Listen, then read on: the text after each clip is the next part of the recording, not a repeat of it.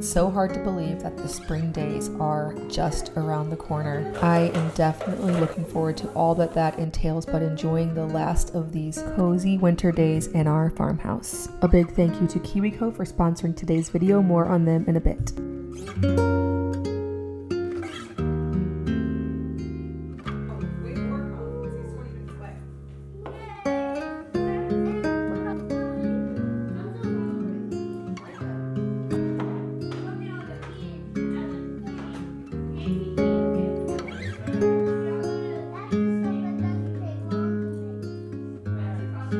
This morning, I don't have a whole lot of sourdough starter in my jar, but I'm going to empty it down as much as I possibly can while still leaving just a little tiny bit there in the bottom so I can make waffles this morning and then have a nice, fresh, refreshed starter for my baking today.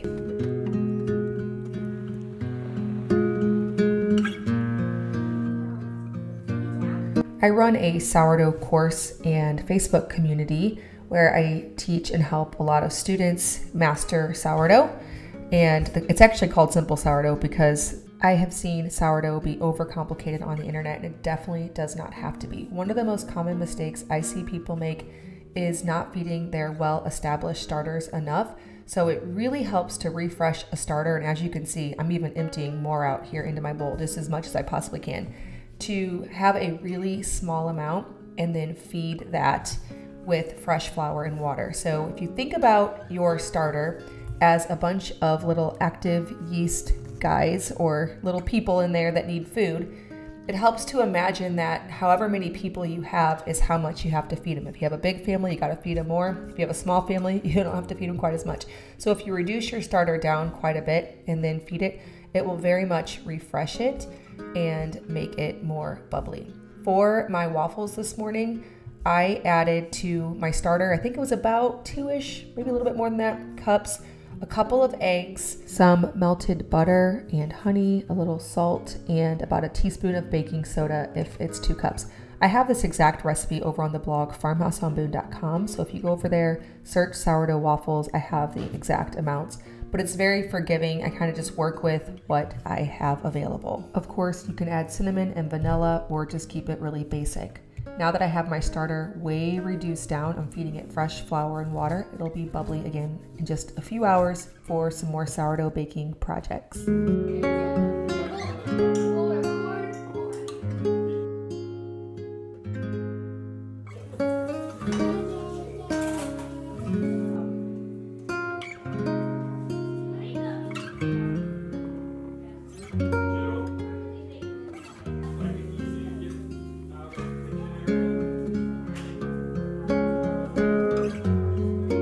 It is a lively and active morning in our home, which it always is, but especially in the wintertime whenever we can't get outside, and also there's school going on.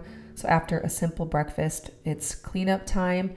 Occasionally I detail this high chair. I should do it more often than I even do. I took out the cover that goes on top of it because I thought that would make it easier to clean because I wouldn't have to constantly take the cover off and put that in the wash. But actually it's even harder because there's a lot of grooves. So if you are newly looking for a high chair, you're in the market for one, think about cleaning it before any other considerations. That's what I wish I had done. Just the most simple, basic high chair, because when you have a toddler in there, it gets so messy all the time. And I like to keep it really clean because it can be gross, but that's a constant thing.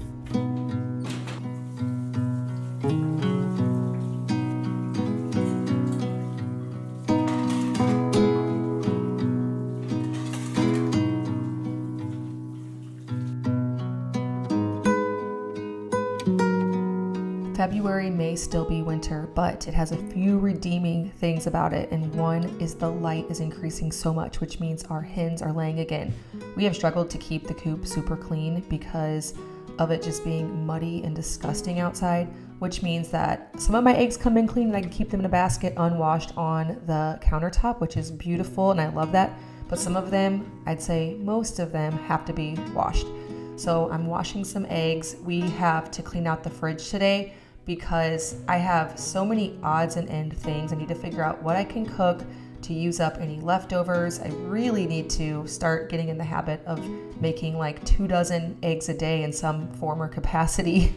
Shouldn't really be making waffles. Things like puff pancakes or little egg tacos. So we'll take some corn tortillas and put eggs and cheese in those, and the kids really like those. Also, my daughter will make puddings pretty regularly whenever we're having a lot of eggs. I also will put egg yolks in my coffee or my morning matcha, so I have both of those things almost every single day.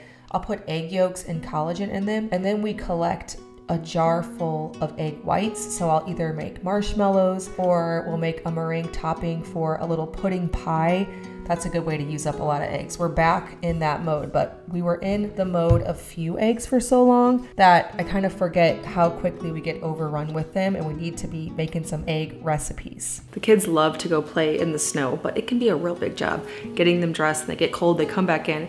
One of the things that we do when we are stuck inside, and this is year round, not just in the winter, is interact with and learn from our monthly KiwiCo crate. KiwiCo is a monthly subscription box that is perfect for all ages. They have a line for everyone, and it teaches age-appropriate STEAM activities, so science, technology, engineering, art, and math. My 6-year-old loves putting together his Kiwi crate, which is the line for ages 5 through 8.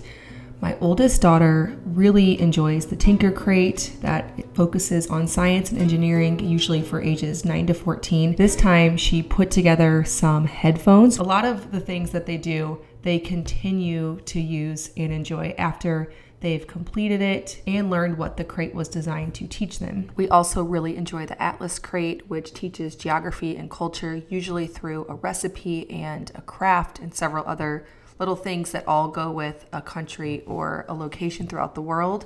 Those are fun. There's the Panda Crate for the younger ones, the Koala. There's something for everyone to learn from and enjoy. Each one comes with several things within it that you can complete without having to go to the store and gather a bunch of supplies. It's all in there, and it comes with books that explain more in depth the concept that is being taught. My kids get so excited about KiwiCo every time it comes. They cannot wait to do it. You can try it in your own home by using my link, kiwico.com/farmhouseyt. It'll also be linked in the description box below. Make sure to use code farmhouse and get 50% off your first month. Again, thank you so much to KiwiCo for sponsoring today's video.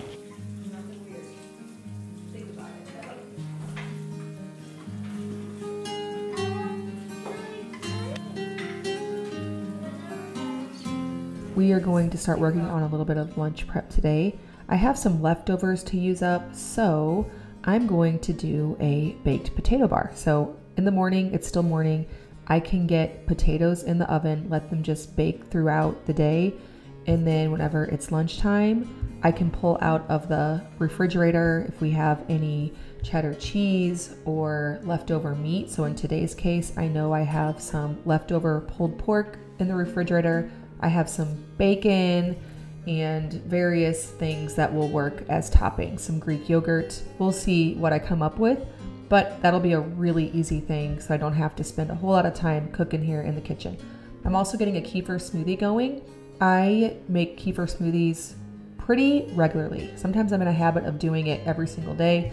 Sometimes I'm out of the habit for a bit. I will say that I get into a better habit of it in the summertime, but then in the winter, it's not something I always want because it's a cold drink, but I do like the benefits of the probiotics. So I'm just doing kefir with frozen strawberries, some honey, and protein powder. I like to add to those as well. Speaking of probiotics, I also have water kefir grains currently going. I go in and out with this. Now, the milk kefir grains, I've had the same ones for well over a decade. They multiply, so you don't really ever have to buy any new ones. You just add milk to the kefir grains, let it sit out at room temperature until it gets nice and thick and fermented, strain them off, add the new milk, repeat, repeat. Such an easy process. Water kefir is delicious, but it takes a few more steps, which means that sometimes that fits in my life, sometimes it doesn't. Currently, it does. Again, it's not very difficult at all. It just requires a little bit of extra step because it has 2 ferments and you need to feed it with sugar water, not just milk. So essentially, I do a half of a cup of sugar in water, add that to a 1/2 gallon jar with water kefir grains, Let that sit out until it's really bubbly. This will depend on temperature. You really can't let it go too long. Like, you won't really mess it up is what I'm trying to say. There's a lot of margin for error. Same with the milk kefir. Once it's fermented enough, I add it to some flip top bottles that will seal in all of the bubbles. This is what makes it have that bubbly soda-like finished product. So in those jars, I take the strained kefir that has been fermenting, that's already nice and bubbly, and add it with a little bit of juice, trap all those bubbles down in there, let it ferment a little bit longer. And then that's how we get quote unquote soda, which my kids really enjoy. But it is that extra step. It also takes a little bit longer because of the 2 ferments. So currently we're really enjoying that, but I go back and forth with it. I haven't had the same water kefir grains for many years. Like, I have the milk kefir, which has always been a staple ferment in our home. I also recently picked up some kombucha flavoring teas and herbs from Farmhouse Teas that you can also use to flavor water kefir. So I'm going to try that. I just had a bunch of little bits of juice in the refrigerator that I wanted to finish off so that I can clean out the refrigerator and start fresh. That's the same thing here with this baked potato bar. There's some things in the fridge that I want to use up. We can pile them on top of a baked potato and get this fridge all cleaned out.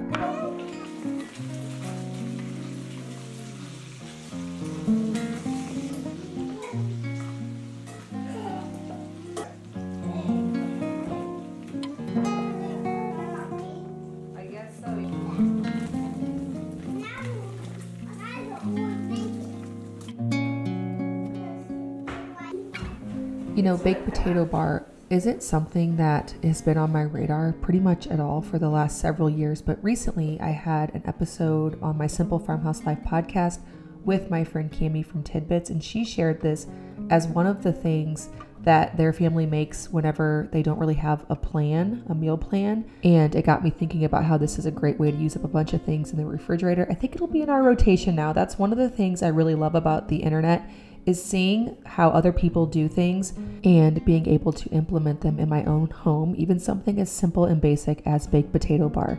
I also top ours with some Date Lady chili sauce. That's good with just about everything.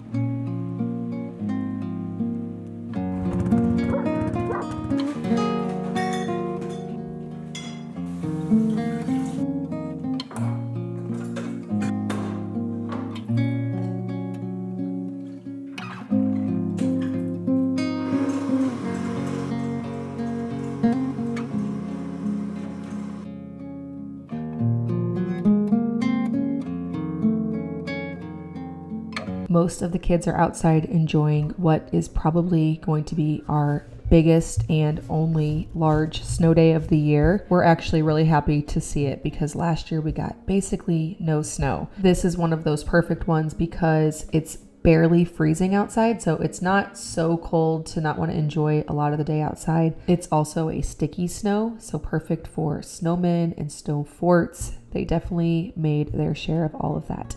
This afternoon, I am going to make some of those marshmallows I was telling you about because of all the egg whites that we have left over.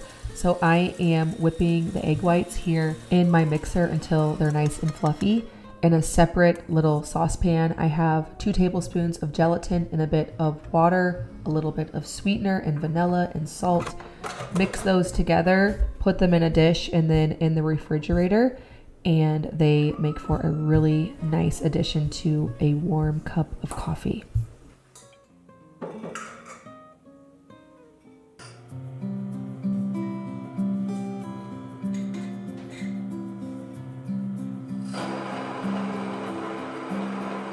I have been getting quite a few more questions lately about whole grain sourdough instead of using any all-purpose. I personally like to do half and half just because whenever I get all the way into that 100% territory, it doesn't have the same texture, the same taste as regular sourdough bread. However, it is healthier. So I have been experimenting with it more and more to bring that here to you and just for us to use it more in our own home. Now, I used to, when I made a whole grain sourdough loaf, add in honey and oil just to make it softer. But today I am doing 100% whole grain and just the usual no knead recipe. My basic recipe I fall back on all the time. So I'm doing 475 grams of all whole grain, freshly milled flour, 325 grams of water, 10 grams of salt, and 100 grams of sourdough starter.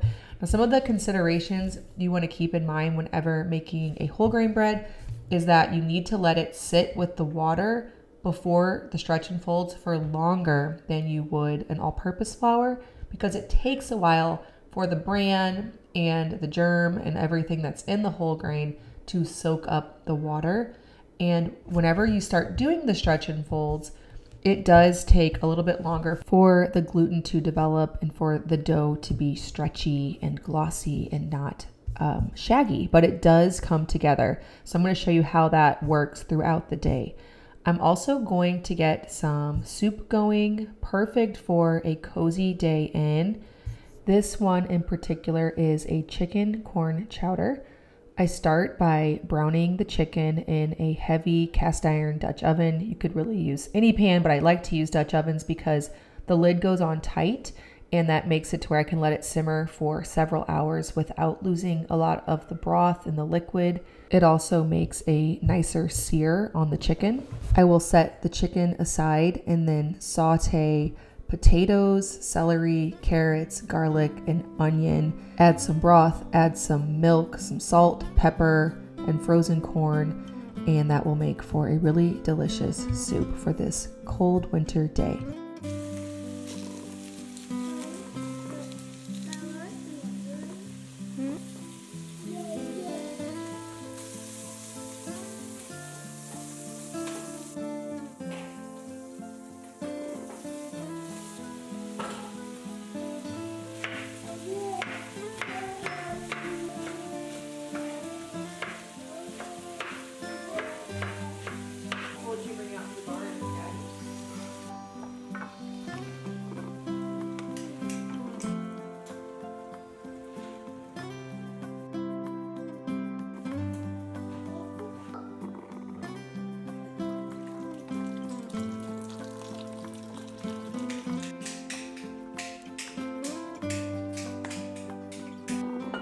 You can see my first round of stretch and folds here. The dough wants to break apart pretty easily. I can't pull it up very high, but even with a 100% freshly milled whole grain loaf, it does get quite a bit more springy. Now, after I do the stretch and folds, I always shape it back into a ball and then I top it with a wet tea towel. I do wet tea towels more often than anything. And if it's gonna rise overnight and I don't want the dough to dry out, because the wetness really helps to keep all of the moisture, I guess it sort of seals off the holes. That's just my theory, but it makes it to where the dough below does not get dried out. So if I'm doing it overnight, I'll do 2 or 3 wet tea towels on top of each other so they have no chance of drying out. And that to me is the best solution over foil or plastic wrap or beeswax wraps. I really just prefer tea towels because I have them, they're around, there's no waste involved, and it makes it just really easy. I just get a couple tea towels wet, stack them on top of the dough, and never dries out. Now, if it's during the day, I'll just continue to re-wet the tea towels that are on top of the bowls, but if it's overnight, of course, I don't want to wake up in the middle of the night and get the tea towel wet again. Not saying I haven't done that, because I have woken up, thought about my dough that's rising, and remember that I didn't actually put several tea towels on it, and so I'll just go re-wet it really quick. You don't have to do that, but every once in a while, those are the thoughts I have in the middle of the night. Now I am making a sourdough cornbread that will be really good with the corn chowder. So both the chicken corn chowder and the sourdough cornbread are over on farmhousehomeboon.com. If you want printable versions of these recipes, it's all over there. You can print it out in the recipe card. I'm doing a cup of yellow cornmeal. Actually, that's the recipe. I'm doubling it. So I'm doing 2 cups of yellow cornmeal. A cup of, the recipe calls for all-purpose flour. I'm doing whole grain, so this will be a little bit denser, not as fluffy, but very hearty. A cup of sugar. You can also do a sugar substitute. Something like date sugar would work really well. If you want to do honey, it'll work, but you usually need to do a few extra considerations to make sure that there's not too much liquid, but I have definitely done honey in this. A cup of milk, a half a cup of melted butter. You could also do any other neutral oil like avocado oil or coconut oil. a cup of sourdough starter. Now you could let this long ferment. So you could put all those things together, let this sit out for 12 hours, and then add in the rest of the ingredients. But I'm doing a quick discard version right now because I don't have time for dinner to do that. Should have gotten this going this morning, so that way I would have a fermented product, which is better for the gut and digestion, but this will work very well too. I mean, all quality ingredients. I add in 2 teaspoons of baking soda, 4 teaspoons of baking powder, 2 eggs, 2 teaspoons of salt. Mix that all together, add it to a prepared baking dish, and bake it in the oven at 400 degrees for about 20 minutes. Serve that alongside my chicken corn chowder.